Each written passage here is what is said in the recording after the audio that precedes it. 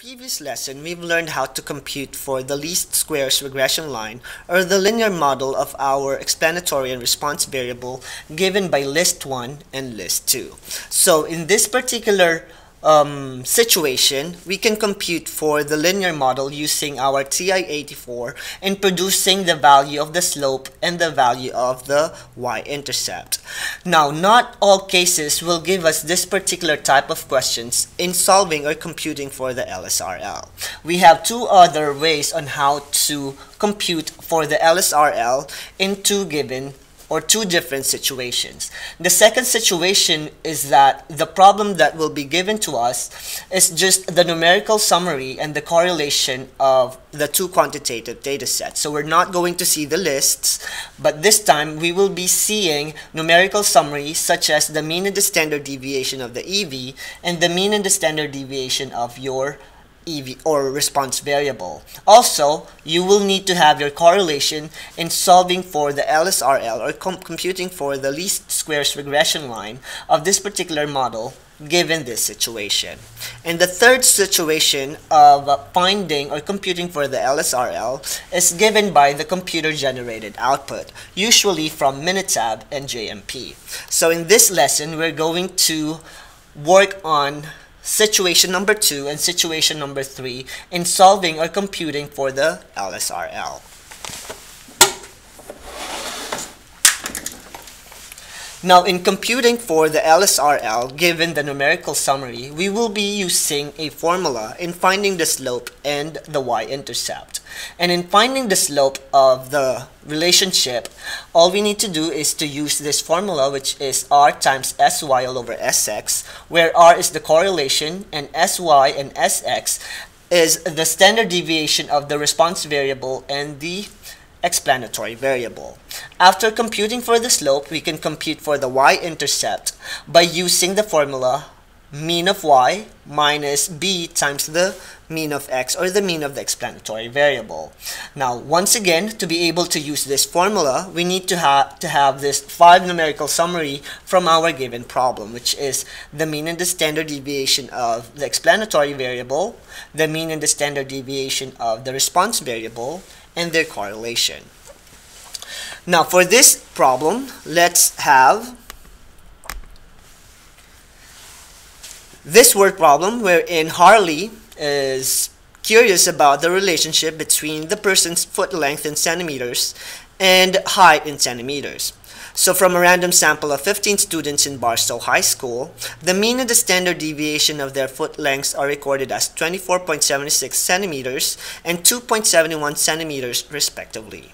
Now, the mean and the standard deviation of their heights are 171.43 centimeters and 10.69 centimeters respectively. Now, the calculated correlation is also given, which is r equal to 0.697. Now, given these numerical value, let's find out what will be the equation of our least squares regression line for predicting the height given the foot length. Now, we're going to use this formula in solving or computing for our LSRL based on our given data set.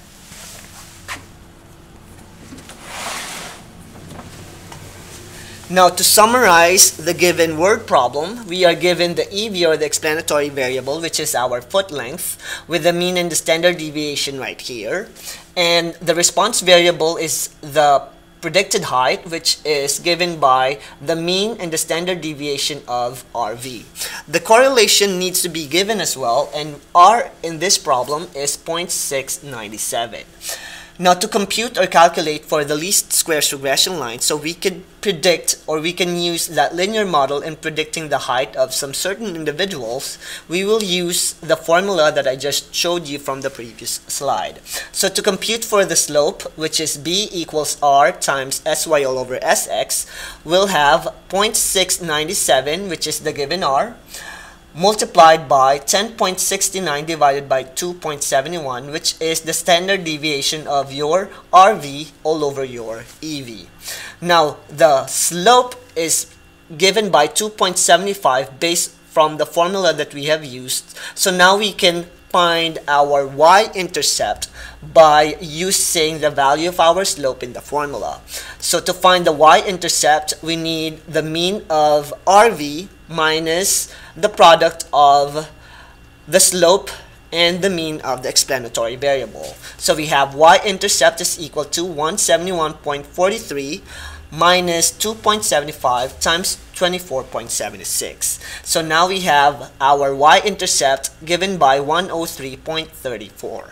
So now that we have the two important values for constructing or writing our linear model, for this particular word problem, our predicted height will be equal to 103.34 plus 2.75 times the foot length in centimeters based on the 5 numerical summary that was given to us in our problem.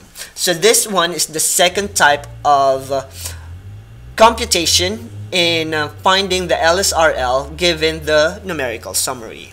Now for the third example, we will be using a computer-generated output to be able to produce our linear model. Now these are the two computer-generated output that you might see or encounter when asked to find or compute for the least squares regression line of our two quantitative data sets. So this one is from Minitab, and you will see that the first value, which is the predictor constant, is your y-intercept, and the miles driven, which is just an example, is your value for the slope. So you will only see two values from that particular column, and you should remember that the one with the constant will be your y-intercept and the other one will be your slope. Now the two other important values that you could use in Minitab or from Minitab would be your r squared, which is 66.4% in this particular set of values, and you can find the r value by taking the square root of r squared in this computer generated output. You will also see the standard deviation of the residuals, which is given by the capital letter S, and we will use that in the future.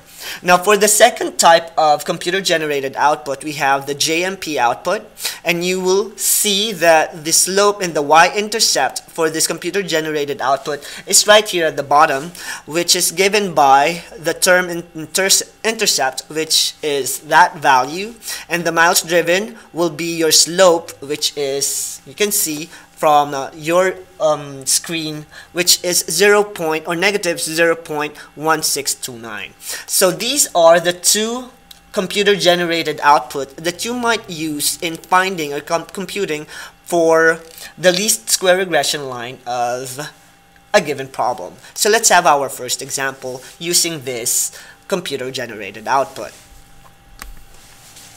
Now from this computer generated output, we have this table that describes a study of some recorded data for the number of beers consumed and the blood alcohol content for 16 students. Now these are the values that we are seeing, and if you will notice, these output or computer output is from Minitab. So if we're going to write the equation for the least squares regression line using this computer output, it would be easy because all we need to have is our A and B, and once we have our A and B, or this y-intercept and the slope, we'll be able to write our LSRL based on this computer output.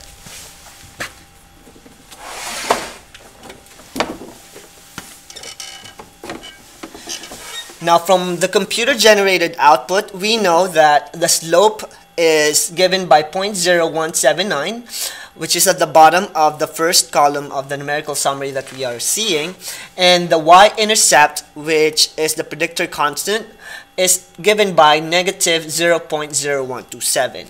So now that we have our slope and the y-intercept, we can now write our LSRL, so we could predict the blood alcohol content given the number of beers for this particular linear model. So BAC, or predicted BAC, is equal to negative 0.0127 plus 0.0179 times the number of beers, which is based out of the Minitab output that we saw from the previous word problem. So this is now our computed linear model from Minitab. So